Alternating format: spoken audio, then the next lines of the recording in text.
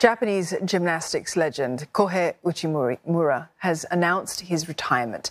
Dubbed King Kohei for his outstanding success, the 33-year-old has earned a reputation as one of the greatest male gymnasts of all time. Mr. Uchimura won every world and Olympic all-around title from 2009 to 2016.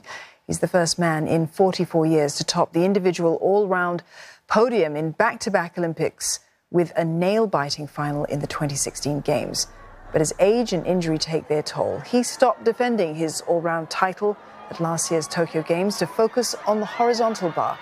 His Olympic career ended abruptly when he lost hold of the bar and fell to the floor during qualifiers. Even then, he says that he was still 50-50 about retirement until preparations for the World Championships last October convinced him to finally hang up the reins.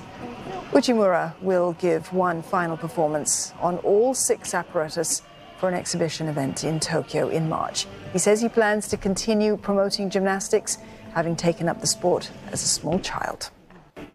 競技者ではなく演技者としてやっていくのもいいんじゃないかなっていうか、今後、進んでいく中で、いろいろなことをやっていくと思うので、果たしてずっと体を動かし続けていくのか、それともその中で、やっぱりこういうことが面白いからこっちに行ってみようって思うこともあると思うので、とりあえずは決めずに、体が動くまでは動かし続けたいなっていう気持ちがあるので。